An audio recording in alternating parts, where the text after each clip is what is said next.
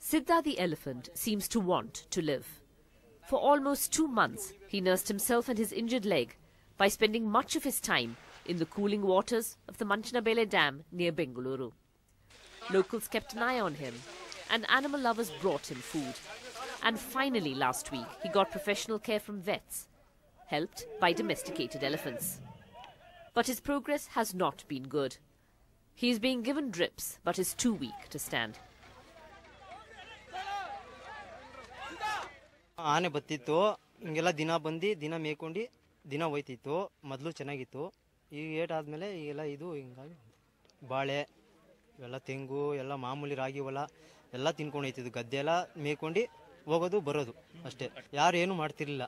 ಈಗ ಯಾರು ಏನು ಮಾಡಿ ಹಿಂಗೆ ಬಿದ್ದದೆ. ಈ ಆನೆ ಸುಮಾರು 55 ದಿವಸಗಳಿಂದ ಬಹಳ ನೋವು ಪಟ್ಟು ಯಾವ ರೀತಿ ಮಾಡಿದ್ದಾರೆ ಅನ್ನೋದು ಗೊತ್ತಾಗ್ತಾ ಇಲ್ಲ. ಮೋಸ್ಟ್ಲಿ ಅದು ನೋಡಿದ್ರೆ ಯಾರೋ ಕಿಡಿಗೇಡಿಗಳು ಇದಕ್ಕೆ ಗುಂಡೇಟೋ ಏನೋ ಮಾಡಿ ಇದಕ್ಕೆ ತೊಂದರೆ ಕೊಟ್ಟಿರ್ಬೋದು ಅನ್ಸುತ್ತೆ. ಕಾಡು ಪ್ರಾಣಿ ಆದರೂ ಇದು ನಮ್ಮ ನಾಡಿನ ಸಂಪತ್ತು. ಇದಕ್ಕೆ ನಮ್ಮ ಸರ್ಕಾರ ತುಂಬಾ ಅತಿ ಹೆಚ್ಚಿನ ಮುತುವರ್ಜಿ ವಹಿಸಿ ಇಂಟ್ರೆಸ್ಟ್ ತಗೊಂಡು ಮೊದಲೇ ಇದಕ್ಕೆ ಉತ್ತಮವಾದ ಒಂದು ವೈದ್ಯಕೀಯ ಚಿಕಿತ್ಸೆಯನ್ನು ಕೊಟ್ಟಿದ್ರೆ ಖಂಡಿತವಾಗೂ ಬದುಕೋದು.